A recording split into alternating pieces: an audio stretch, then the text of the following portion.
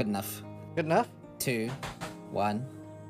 I'm excited. I love doing this video. Same, dude. Oh? Flashback? Dude, that's the new boss. It's a Shaper.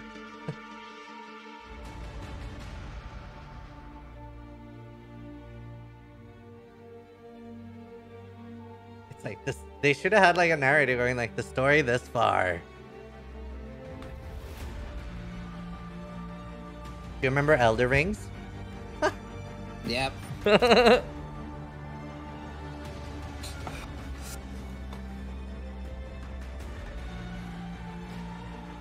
So good.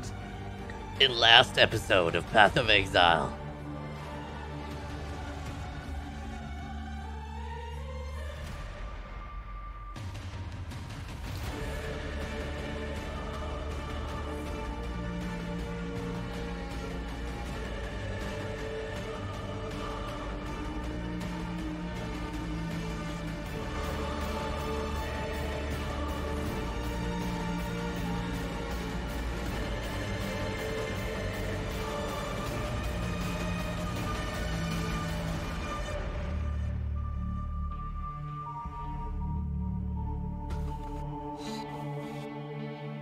Dude, it's come such a long way.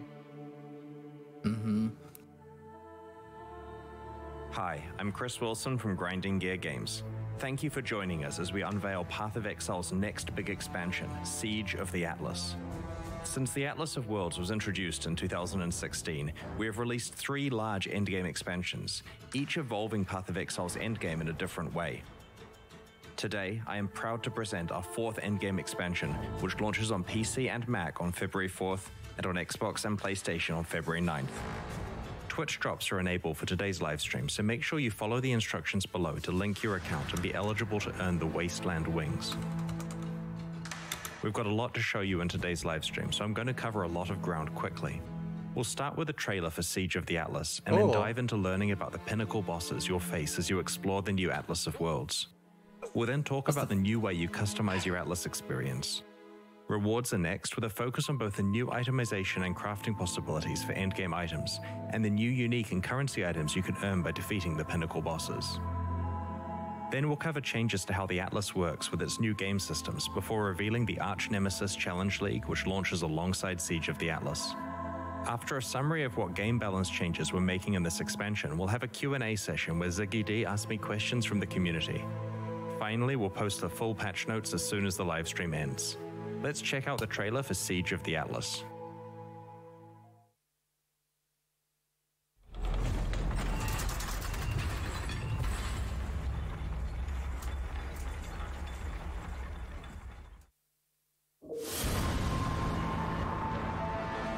Cirrus is dead.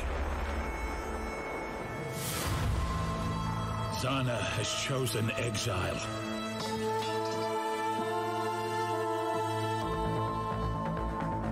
But the Atlas of Worlds remains a beacon for eldritch horrors. We imprisoned the Elder. We placated the Maven. We've been preparing for the arrival of another. But we never expected 4. 4? They embody insatiable hunger, crushing darkness, searing flame, merciless wrath.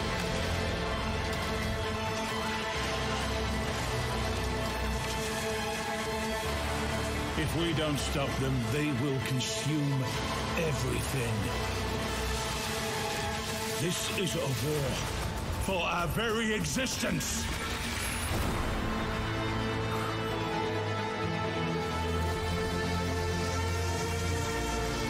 That looks sick. Look at that Atlas.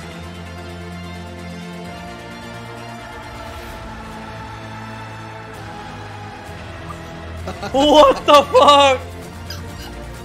Okay, dude.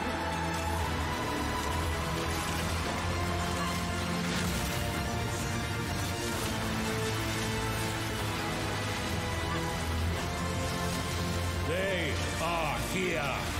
Yeah, they are. Stand with us, or we will all perish. Wow. Wow.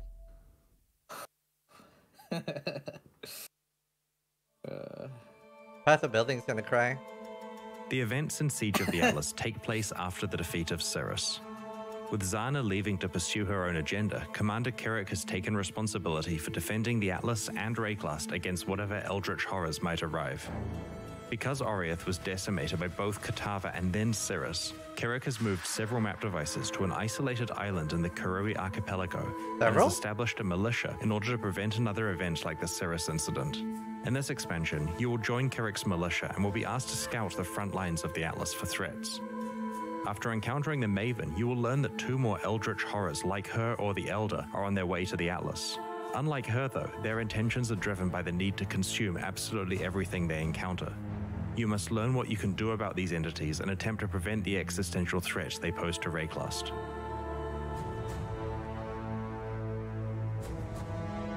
In Siege of the Atlas, the 2 new eldritch horrors are the Searing Exarch and the Eater of Worlds. These are similar to other pinnacle Atlas bosses of the past, such as the Elder, the Shaper, the Maven, and Cirrus. You will hunt down these 2 bosses and their sub-bosses, the Black Star and the Infinite Hunger. You will be able to pursue both eldritch horrors at the same time, but you can choose which you are pursuing on a map-by-map basis. In mid-tier maps, you'll randomly encounter the influence of either the Searing Exarch or the Eater of Worlds. The Maven understands the threat that these eldritch horrors pose to her plans. She will modify your map device so that when entering maps, you can choose to add either the influence of the Maven or any eldritch horror you have encountered. Even more complicated. I love it. As you run subsequent maps influenced by the Searing Exarch or the Eater of Worlds, the amount of influenced monsters in those maps increases as that eldritch horror gets closer to you. Eventually, you'll encounter either the Black Star or the Infinite Hunger, one of the sub-bosses. You must defeat that boss in order to continue progressing closer to the horror you are pursuing. These bosses have exclusive new unique items in their drop pools. You're likely to have encountered the influence of both horrors by this point and can choose which one you're pursuing in each map. Finally, in the highest tiers of maps, you will encounter the Searing Exarch or the Eater of Worlds themselves. If you are able to defeat these extremely difficult foes, they can drop their own exclusive new unique items and eldritch currency items, which we'll describe later in the livestream. Once you have slain the Searing Exarch or the Eater of Worlds once, you can then farm them. In order to do so, you must complete a series of tier 14 or above maps with that eldritch horror's influence applied. You'll eventually find a key that allows you to challenge the Black Star or the Infinite Hunger again. As this key to the fight is tradable, it's not a strict requirement that you slay this first boss, but the item rewards will strongly encourage you to do so. After continuing to farm tier 14 or higher horror-influenced maps, you will receive another tradable key to fight the Searing Exarch or the Eater of Worlds, giving you another shot at their exclusive rewards. The keys to the farmable versions of these bosses can be rolled like regular maps, but with their own mod pool. This allows you to control the difficulty and rewards even further. Earlier, I mentioned that maps can be influenced by the Searing Exarch or the Eater of Worlds. Before we move on, I wanted to go into more detail about what that actually means. In influenced maps, as you defeat enemies, altars themed around the Searing Exarch or the Eater of Worlds occasionally appear where you kill those enemies. These altars give you the choice between 2 options that can either modify your character, influenced monsters, or the boss of the map by increasing rewards but also increasing difficulty. You can encounter multiple altars per area, so sometimes you can drastically affect the difficulty and rewards of a map as you play through it. It's also fine to ignore it and choose not to increase the difficulty and reward of the map if you feel that it's already challenging enough. An example of a modification is altering the map boss so that all of its damage shocks, but also causing it to drop an additional eldritch currency item as a reward. We'll explain what these new currency items do later in the livestream. In the last iteration of the Atlas, you needed to use watchstones to both unlock new maps and raise the level of maps across your Atlas.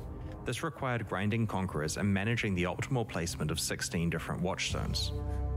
In Siege of the Atlas, we've removed watchstones and have restored the hidden maps back to the base Atlas so they don't have to be unlocked over time. We've added much of the power from craftable watchstones to Atlas passives so that you can still access the benefits you're used to without the busy work of managing watchstones. Despite the era of watchstones being over, we do really like the ability to raise the tier of maps on your Atlas so that eventually all of them are tier 16. To this end, we have introduced void stones. You can earn up to 4 of these, one each from the Uber Elder, the Maven, the Searing Exarch, and the Eater of Worlds. Placing void stones on your Atlas will raise the tier of all of its maps, eventually making them uniformly tier 16. In Siege of the Atlas, we've removed the concept of Atlas regions entirely. This means that we're saying goodbye to regional Atlas passive trees and hello to a single gigantic Atlas passive tree. Ah, good old Path of Exile. This new tree has over 600 passives available to choose from, and you can earn 117 Atlas passive skill points by completing your Atlas. Each different map you complete the bonus objective of grants you 1 skill point. You can also earn some extra ones by completing the Maven's multi-boss fights. Whenever you allocate an Atlas passive skill, its stats apply to every map you run anywhere on the Atlas. Also, because it's much faster to complete earlier maps on the Atlas, your Atlas point acquisition is pretty front-loaded, letting you quickly establish an Atlas layout that helps you find and profit from your favorite content. We've integrated some skills from past regional Atlas trees and have created several new ones, like Secret Operations, which turns some of the strongboxes you encounter into a new type of strongbox that drops scarabs. Wow. Corrupted Gaze causes Abyssal Jewels to sometimes drop Corrupted with 5 or 6 modifiers rather than a typical 4. Ghastly Devotion guarantees that areas that contain ritual altars will always contain 4 altars. Having one massive Atlas tree means that you can deeply specialize in certain types of content without being limited to what was available in a specific region. You can increase how often you encounter your favorite content and can adjust how challenging and rewarding that content is. The removal of Atlas regions means that you have more freedom to run the maps you like without being forced into regions of the Atlas that have passives that affect the content you wanted to play. The topic of map drops is also important here. Powerful characters are capable of playing very juiced maps, which results in them finding a lot of items, including more maps. Often, they get more maps than they actually need. Weaker characters have to be more careful with what mods they add to their maps and hence find fewer maps. This new Atlas tree lets you choose how much you want to invest in the map tier upgrade that used to be the Atlas completion bonus, which means that powerful characters who don't need extra maps can instead focus those points on improving the rewards from content they play. On the other hand, weaker characters can invest in finding better maps, and can then respec this later on once they're finding a surplus. We'll make the full tree available next week so that you can start planning before Siege of the Atlas launches. Next week. Every large Path of Exile expansion needs a new way to create the most powerful items in the game. Siege of the Atlas introduces a new endgame item mechanic called Eldritch Implicit Modifiers. A problem we had with the old Shaper, Elder, and Conqueror influence system was that while the items were extremely powerful, they had to be crafted using highly specialized and complicated methods. A regular influenced item you found on the ground usually wasn't of much value unless it was a certain base type at a specific item level. Influenced items were generally not that useful in early, mid, or even most high-end maps, as they were basically a post-endgame feature. Our new system of Eldritch Implicits allows you to apply Eldritch mods to already good items that you have, so that you have a lot more freedom to choose how you create your best items. You can also start interacting with Eldritch Implicits much earlier in your mapping experience. As you know, Path of Exile items can have an implicit mod that either comes built into the item based on what type it is, or can be modified with systems such as Vile Corruption. Eldritch Implicits replace existing implicit mods, but with a twist. An item is allowed to have one Eldritch Implicit from the Searing Exarch and one from the Eater of Worlds at the same time. These implicits have many different tiers and several ways to interact with them. While playing maps in Siege of the Atlas, you may find some new currency items, Eldritch Ember and Eldritch Ichor, corresponding to the Searing Exarch and the Eater of Worlds respectively. These currency items can be applied to gloves, helmets, body armors, or boots, and overwrite the item's regular implicit mods with new ones from 2 special pools of powerful modifiers. As I mentioned before, an item can have both a Searing Exarch implicit and an Eater of Worlds implicit at the same time. Applying the same type of orb multiple times will overwrite the appropriate mod with a new random one. These gloves have a single Eldritch Implicit mod which grants you the ability to gain Rage on hit, rate limited by a cooldown. There are 2 Eldritch Implicit mods on this helmet. The first one simply grants some added fire damage with spells. The second implicit causes enemies within a radius near you to be unable to regenerate life. Each mod has 6 tiers of power. The first 4 tiers come from the 4 versions of the Eldritch Ember and Echo currency items, while the highest 2 tiers can only be upgraded to with a special item we'll explain soon. The first tier of Eldritch Ember or Echo drops on all maps and means that any important build-enabling mods are available without having to complete the entire atlas. The second and third tiers come from exploring maps influenced by the Eldritch Horrors, and the 4th tier drops from the Searing Exarch or the Eater of Worlds themselves. You may be wondering how you get access to the 5th and 6th tiers. This requires some luck and planning. The Maven and her encounters have a chance to drop the Orb of Conflict. When used on an item with 2 Eldritch implicits, the Orb of Conflict lowers the tier of one implicit mod and increases the tier of the other. This allows you to manipulate the balance between the 2 types of implicits. The best possible outcome is to have a tier 6 and a tier 4 mod at the same time.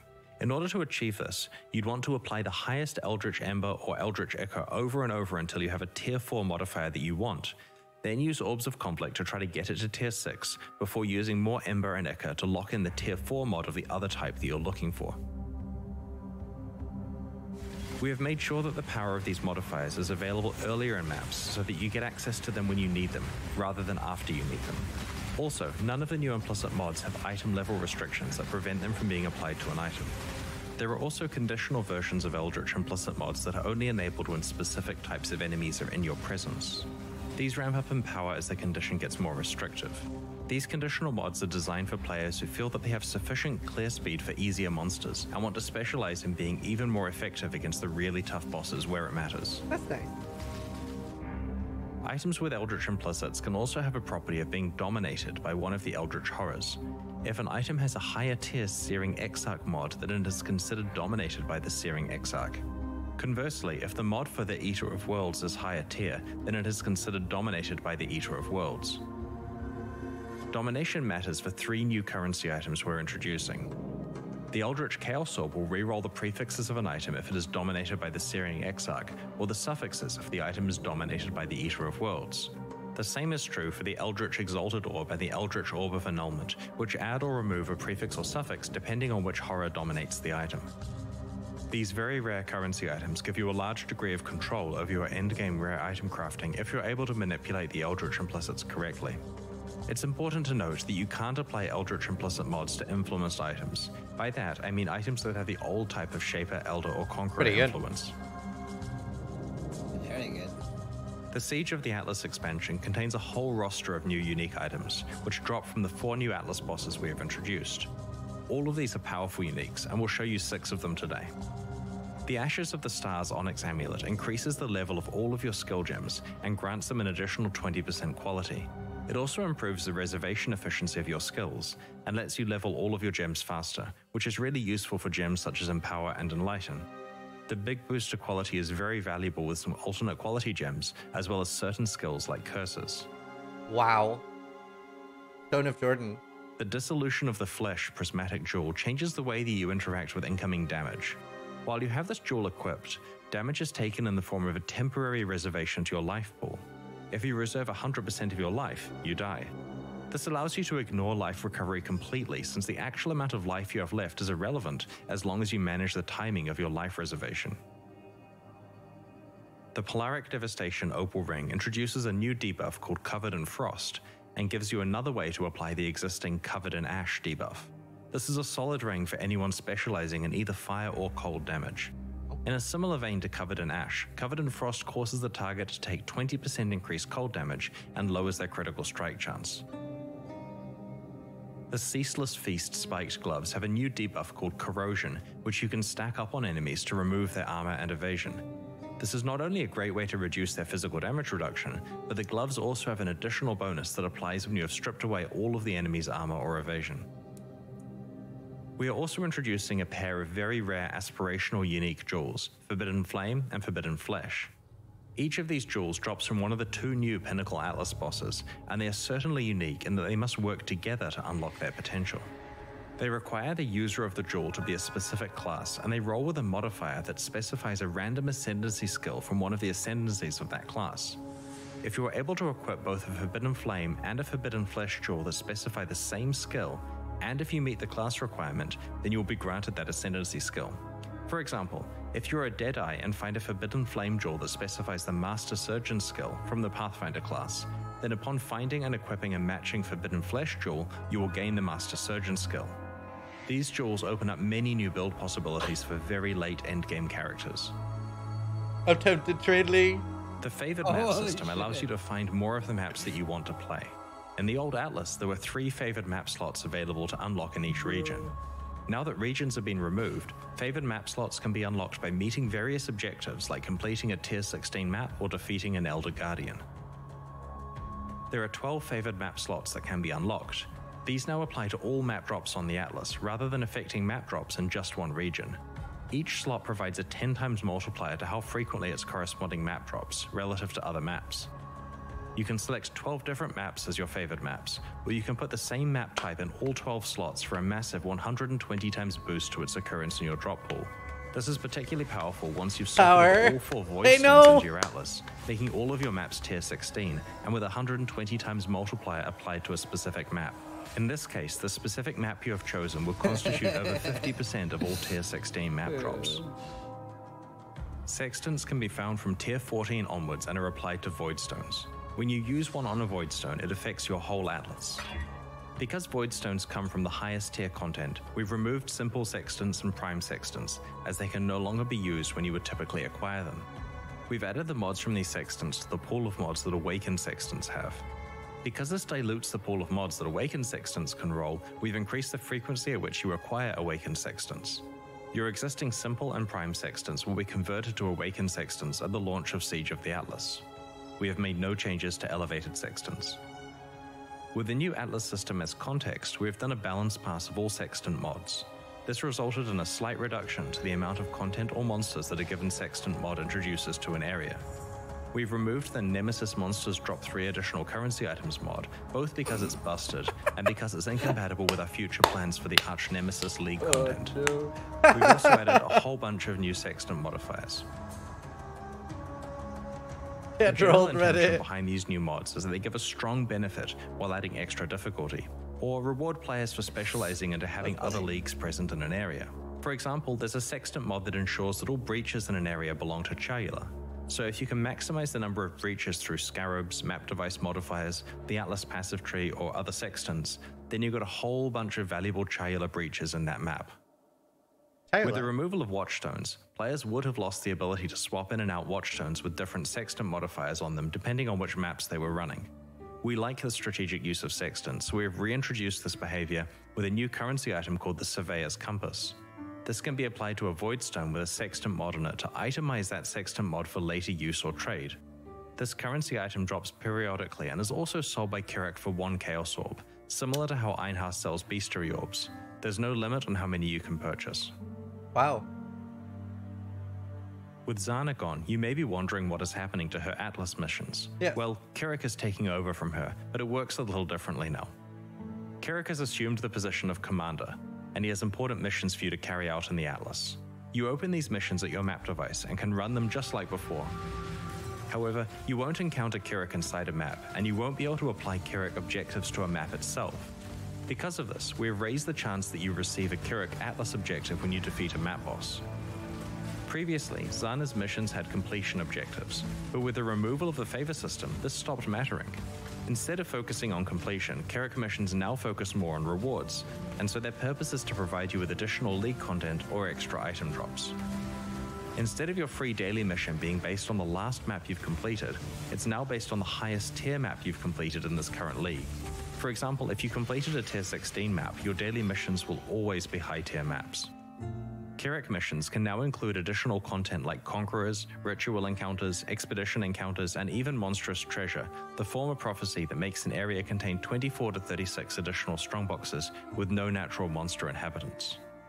Kirak now sells you maps, much like Zana did in the past, except there is now a wider variety of outcomes with variance on the prices, so you should probably go and check what he's selling more frequently in case there's a good deal.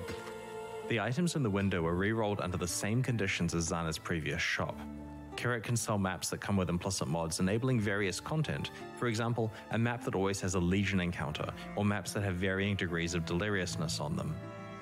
As you play through maps, you'll occasionally find Atlas scouting reports, essentially communication about important missions from other people who scouted the Atlas and didn't survive. These items can be used like a currency item to re-roll the set of mission maps that Kirik is offering you. These new maps have a different set of mission outcomes that includes valuable ones like guaranteeing a unique map, having all maps be corrupted, always including a Shaper Guardian, Elder Guardian, or Conqueror, having only uncompleted maps available, or adding a Breach Stone to the selection. That's awesome. The value here is not only the reroll of what is offered to you, but also the guarantee of one or more high-value missions. On the Atlas passive tree, you can specialize into finding more Atlas scouting reports or unlocking new types that can drop. Kirik also sells the aforementioned Surveyor's Compass used to itemize sextant mods, as well as everything else Zana previously sold, like specific divination cards. Despite them not being part of the core Atlas experience anymore, it's still possible to fight Cirrus and the Conquerors to take advantage of their influence and unique item rewards. Tier 14 or higher map bosses now have a chance to drop maps influenced by the Shaper, the Elder, or a random Conqueror. You can also purchase these maps from Kirik. When you enter the map, you'll be met with hordes of influenced monsters that can drop influenced items. Upon defeating the map boss, a portal will open to the Conqueror's arena. Upon death, the Conqueror will drop a fragment. Each Conqueror has their own fragment. Combine all 4 fragments in your map device to open a set of portals to the Cirrus encounter. As it's now harder to get influenced items, we've moved plus level gem modifiers into the global mod pool for amulets. So it's now possible to get the powerful +2 levels to certain gems without having to use influenced amulets. Wow. I'm Now identifying that every Cirrus and the amulet. Conquerors are no longer core parts of Atlas gameplay, they will not drop awakened gems.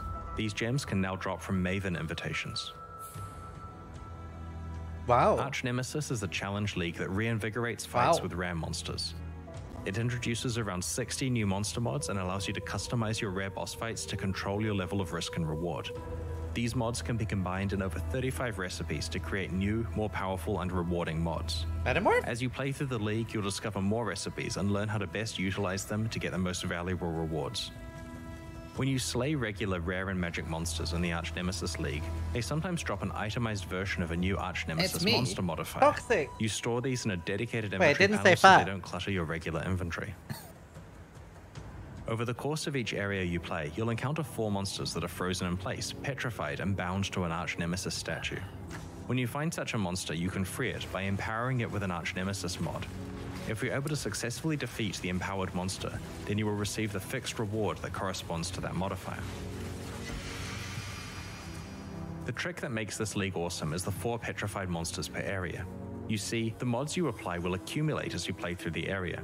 When you empower your second monster, it also has the mod you applied to the first monster. This results in a fight that has twice as many dangerous mods and twice as many rewards. Even though you receive the reward from the first mod when you kill the first petrified monster, you receive a second reward of that type when you kill the second petrified monster. The same applies to the third and fourth fights in the area as well. By the time you defeat the fourth monster, you'll have received the first reward 4 times, the second reward 3 times, and so on. Take care when picking what order you consume your mods so that you can maximize your rewards. More than half of the available mods are created by combining other mods together on the same monster. As an example of how this works, if you apply both Incendiary and Hasted to the same monster, then in addition to the rewards that these 2 mods grant, you will also receive an itemized Flamewalker mod upon killing the monster. This can then be applied to another petrified monster later on to complete further recipes. These recipe mods yield substantially more dangerous encounters and have more valuable rewards. Even if you're not completing a recipe with your modifiers, you can still combine them to get some ridiculous combinations of rewards. For example, defeating an Innocence-touched enemy grants 3 currency rewards and converts all other rewards into currency. Defeating a mirror image enemy grants a divination card reward and rerolls all rewards 3 times, yielding the rarest result. Killing a Flamewalker enemy grants 3 weapon rewards. Killing a toxic enemy grants a generic reward plus a gem reward. If you were to kill an enemy with all 4 modifiers, you get a total of 9 currency rewards, each rolled 3 times and dropping the best result. But if you apply the mods in the order mentioned above, then as you kill each of the 4 monsters in the area, you'll receive the earlier rewards multiple times. The end result is the equivalent of getting 60 currency rewards and receiving the best 20 plus 3 regular currency rewards. I'm lost. As you can see from this example, even the basic rewards that offer say 3 random weapons are really useful because you can combine them with reward conversion mods to take advantage of their high item counts. We're looking forward to seeing what other types of crazy ways you manage to combine your arch nemesis rewards. To prevent you having to backtrack, there are more than 4 possible locations where you may encounter petrified monsters in each area, but only the first 4 you encounter can be empowered and fought. Arch Nemesis mods cannot be traded with other players. Your progress is your own. We designed this league to be a relatively simple one to go alongside all of the new Atlas content in this expansion, and it exceeded our expectations. The fights are fun, the rewards are punchy, and there are a lot of tough decisions about which reward combinations or recipes you can pursue. In Siege of the Atlas, our balance goal is to take 2 very common gameplay archetypes that struggle with endgame content and to buff them so that they're in a much better place compared to other builds. The ones we are targeting are hit damage bow characters and handcasting spellcasters. If you haven't checked out the balance manifesto about these changes that we posted recently, I'd encourage you to read all about them in the patch notes that will be posted when the livestream ends. To be clear, this expansion does have a few of the usual nerfs to the most overperforming builds, but for the most part, the majority of balance changes are buffs. The goal is that players who play hit damage bow builds and handcasting spellcasters are significantly more competitive. Alongside Siege of the Atlas, we're introducing 2 new types of stash tab, one for flasks and one for gems.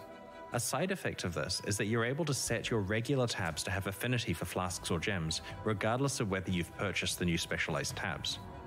The Gem Stash tab allows you to easily store and sort your collection of up to 500 skill and support gems. By default, it displays all gems stored in the tab, but you can use one of the 4 categories at the top to filter between red, green, blue, and white gems. There's a drop-down that allows you to pick your preferred sorting method, such as current gem level, required level, or quality, to easily find whatever gem you're looking for. The Flask Stash tab allows you to store 500 flasks and can be filtered to show life, mana, hybrid, utility, and unique flasks. You can also use the drop-down to change the sort order between item level, base type, and quality. This allows you to quickly find flasks of a certain type, potential flasks to vendor for glassblowers baubles, or high item level flasks for crafting. Remember that regardless of whether you've purchased these new tabs, you'll still be able to set up affinities for gems or flasks on your existing stash tabs. And flasks? Alongside the launch of Siege of the Atlas, we are hosting a competitive event where players will race to be the first to kill a trio of bosses: the Maven, the Searing Exarch, and the Eater of Worlds. The event will take place in the hardcore solo self-found Arch Nemesis League. We have some interesting prizes in store for the winners. Keep an eye on the news next week for more details about how this event will work and what its prizes are. We're almost at the Q&A, but first I'd like to show you the new supporter packs we're releasing today to help fund development of future Path of Exile expansions. Our new packs are called the Worm and Emberkeep supporter packs. Like our recent League packs, there are 3 tiers available, each of which include points equivalent to the cost of the pack, plus many exclusive cosmetic microtransactions like apparition effects, armor sets, weapon skins, forum badges, titles, and social frames. The Worm series comes with an exclusive pet, and the Emberkeep series comes with an exclusive weapon effect. These new packs are in addition to the 2022 core packs that we released recently. Remember to check those out if you haven't already. That concludes the reveal portion of this livestream. Keep an eye on our news next week as we unveil more details about the Siege of the Atlas expansion and the Arch Nemesis League. In the meantime, these reveals are already live on YouTube for you to link to your friends in case they missed the livestream. Please spread the word, and join us as we explore the Atlas alongside you next week.